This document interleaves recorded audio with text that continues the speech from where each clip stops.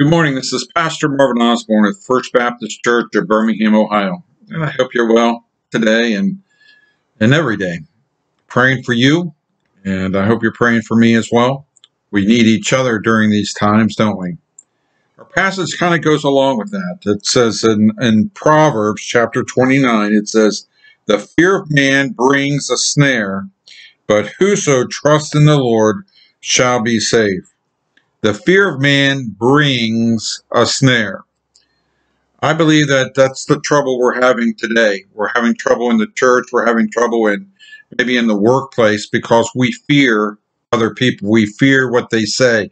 We fear what they think. We fear being ridiculed or mocked or maybe ostracized or losing our job or losing our freedoms, maybe being persecuted for the things that we believe.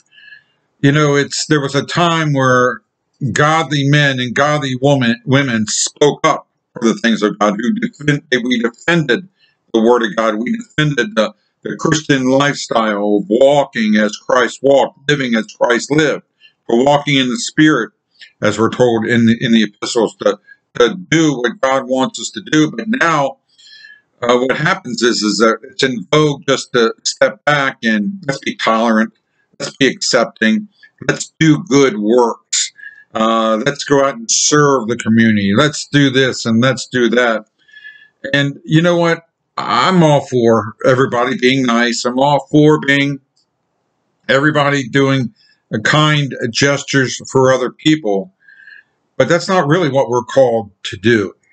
The church ministers to the church, and the church stands for the Word of God in the world.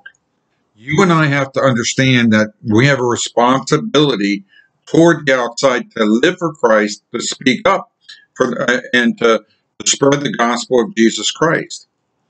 When we choose to fear what other men say, we fear what could happen, the repercussions of following Christ, that becomes a snare, becomes a trap. It's something that will enslave us.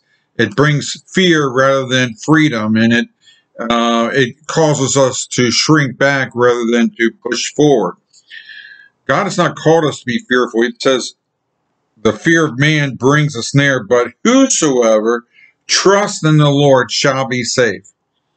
Listen, we serve an audience of one, as someone has rightfully said. We have God and God alone to please. And if we trust in Him, we will be safe.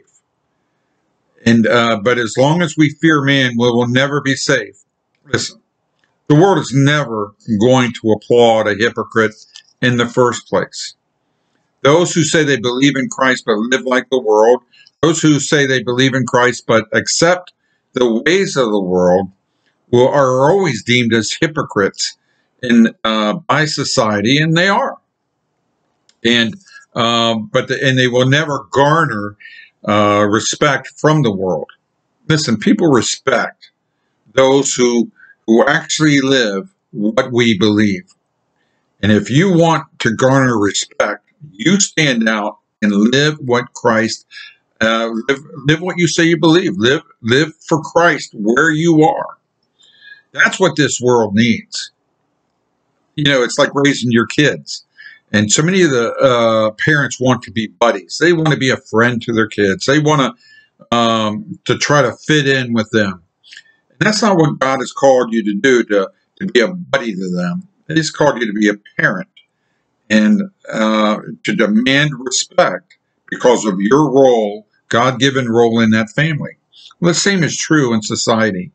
God has not called us to be one of everybody else, to be like them. As a matter of fact, the Bible calls us ambassadors, calls us sojourners, calls us peculiar people. We stand out. We're not part of, we're different than everybody else. We're supposed to be. The Bible says to come out from among them and be ye separate. We're supposed to be separate, to look differently, to talk differently, to act differently, to be different.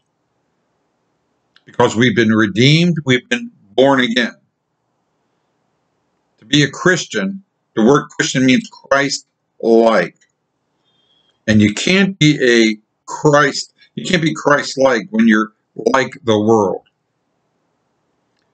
And so you and I have been called to be separate. He says that when we fear man, we fear our neighbors, we fear our co-workers, we fear our maybe our family members, we fear this, and so it causes us to shrink back and not proclaim and not live the way we're supposed to live. He said that's a snare. You're going to get caught. You're going to get hurt. You're going to be, you're going to imprisoned, so to speak, by your fear. Your fear imprisons you. In Christ, you are safe. You are free in Christ. Amen. Let me encourage you. Speak up. Let the chips fall where they may. We're kind. We're nice. We're not. I've got now the stage as a young man of trying to argue people and trying to always be, to always one up somebody in a debate and an apologetics type of thing. And you know what? I've just made it a point where I'm going to speak what I speak. I'm going to do it in a kind fashion, and I don't have to win the argument. I don't have to win the battle. I say what I need to say, and I go on. And I think that's true for all of us. Amen? Amen. Remember that God loves you, and I love you as well. And I'll talk to you.